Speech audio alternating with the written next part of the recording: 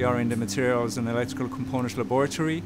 We are part of the Product Assurance and Safety Department, and we predominantly support our space projects. I am the head of the Component Space Evaluation and Radiation Effects section, and in my section we deal with radiation effects on EEE components, electronic components. So we basically test the electronic components to make sure that they are suitable for flight in our spacecraft. The space environment is a harsh environment, and one of the components of the space environment is high energy particle radiation.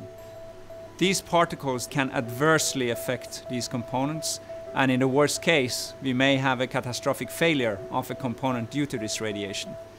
So we have to know how the components that we're flying behave under such environment, and that is what we are doing in our laboratory. We are simulating the radiation environment that we see in space. Before we start an irradiation test campaign, we first have to generate a test plan.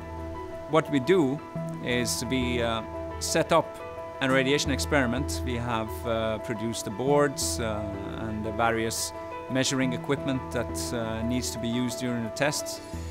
And we will install this in the radiation cell itself. In the control room, we will initiate the radiation exposure, and that means that we will raise the radioactive source so that the components that are placed in the radiation cell are exposed to this radiation, which is in this case gamma radiation.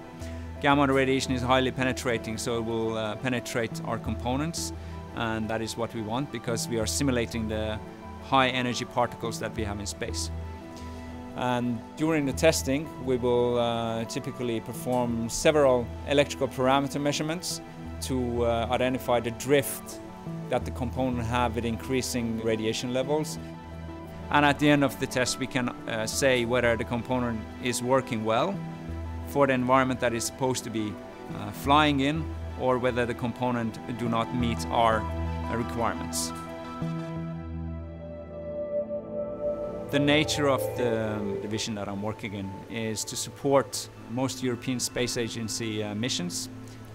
Currently we are working on a mission to Jupiter, which is called JUICE, where the radiation environment is much harsher than what we see at Earth.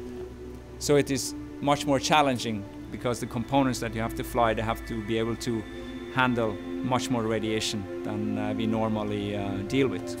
At the end of the day, the work we do is to help Europe be in the forefront of science and technology related to space applications.